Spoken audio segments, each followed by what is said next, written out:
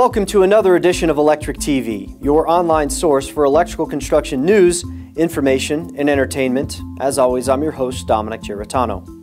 From hospitals to high-rises, hospitality and leisure, or any other type of construction, the NECA IBEW team installs and maintains the complex systems that makes our world connect. But what about at the source of that power, at the power plant? Does construction's finest labor management team ensure reliable power delivery for, not just in, our cities and towns? You bet. Like in northwestern Arkansas, for example, a place where the newest NECA IBEW power project, done under the Code of Excellence, is just about to come online. American Electric Power's Flint Creek Power Plant, just outside of Bentonville, Arkansas, made its first watt in 1978. And has been in operation ever since. But to comply with new, stringent EPA regulations, stacks of work, no pun intended, needed to be done to get new environmental controls up and running on this coal-fired work of art.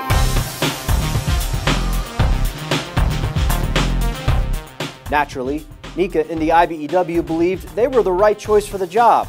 So much so, that they flat out called and asked for the work. I'm Tom Householder, the Managing Director of Labor Relations for American Electric Power. Before the project started, our CEO got a call from then General President of the IBEW, Ed Hill. And he said, Mr. Akins, we have a great talented workforce with the IBEW. We'd like to do your project down at Flint Creek. And after they talked for a few minutes, they decided it was best for this to be a union project. I'm Cindy Estes, and I'm the Executive Director of the Arkansas Chapter NECA. This project is very important to display the unity and partnership of IBEW and NECA, to display how successful it can be to advance a project timely and with the highest level of skills. Using all of the Code of Excellence protocols, and we've made a complete success out of this job. It's been safe, it's been on schedule, the quality has been outstanding, and we're within budget. And that's the definition of a successful project. As mentioned, the ace in the hole for NECA and the IBEW is a return to common sense approach to the craft, namely the Code of Excellence. It's a formal agreement between labor and the contractor in which both sides agree to hold up their own end of the bargain in the name of cooperation and success. Workers show up on time, ready to work at the start of the day, and the contractor agrees to have the proper materials lined up and ready to go as well. Breaks are kept to their allotted times. They work 8 hours a day for 8 hours pay and pledge to never deviate from beginning to end. There's more, but you get the idea. My name is Rick Knoll. I'm electrical superintendent for Pinecrest Electric. Local 700 was a crucial partner with Pinecrest Electric on this job site. They not only preached the Code of Excellence, they helped enforce the Code of Excellence. With all that in mind, here are the details of the project. It's a $408 million job, where a dry flue gas scrubber and a jet fabric filter are being installed.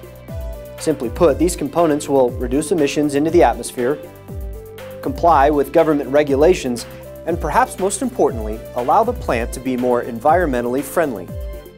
NECA contractor Pinecrest Electric and IBEW Local 700 have completed nearly 200,000 hours of work to this point, installed 12,000 feet of cable tray, bent 90,000 feet of conduits, and pulled a staggering 1.3 million feet of cable.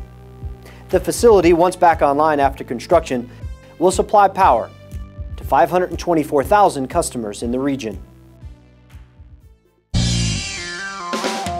My name is Herb Nance. I'm the AEP, Site Construction Manager here on this project. To walk through and look at a project and see the quality without us having to point out things that we would like to see done a little better, we've not experienced that here. So, I do constant walk downs on the job.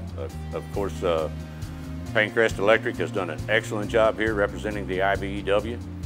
We've not had any issues at all. Their safety here has been excellent. Pinecrest has had no recordable accidents. And that is key to us. Eugene Wilson, Business Manager, Local 700, Fort Smith, Arkansas. At our peak level, we got up to 161 members on this project. We're down to probably 70 at this time. We'll probably finish out the job around 70 members. Chris Garofalo, I'm a project executive at Pinecrest Electric. Everybody on the project site has bought in to the same agenda, and everybody's out here to do a good job for both the union, the contractor, and the customer. And that's important to us. That means that when we get the guys from the hall, we understand that they know what's expected of them, and we're all pulling in the same direction with the same agenda. My name is Mark Zorns. I'm a journeyman wireman for Local 700 out of Fort Smith, Arkansas. It's all about helping each other, you know what I mean? I've noticed a lot that I hadn't seen in a lot of other places is they'll see if you need a hand. If they see you struggling, you know, a lot of places you're not working with them, you just walk by. But out here it doesn't matter, that's your brother. And everybody says brother, you know, everybody calls you, hey brother, and it's a lot, there is a brotherhood there. I'm John Mitchell, Local 700, I'm a journeyman wireman. As a union, you're going to have people that take pride in what they do. They want to do it to the best of their ability, and if they see something that's wrong, they'll let you know that it's wrong. They want to make it beneficial for you as a customer. They want it to be better for you. They want to make your installation one that is wonderful. The Code of Excellence has been in effect for several years, and it's worked very well. In conversations with General President Stevenson, he expects the Code of Excellence to continue on, and that's a great thing for all of us owners who have counted on the Code of Excellence to help make our projects great for the future as well as those in the past. Jobs being done under the Code of Excellence, like this one, aren't lip service anymore, but rather the code has become a critical component of each hour of each day. Case in point, AEP Flint Creek. That's all for this edition. Thanks for your time today. And remember that no matter where power is generated, distributed, or consumed, chances are NECA and the IBEW are behind the operation with an on-time schedule and an on-budget delivery. Be sure to check out ETV on Facebook and on Twitter for behind-the-scenes extras and industry information. I'm Dominic Giarratano. We'll see you next time.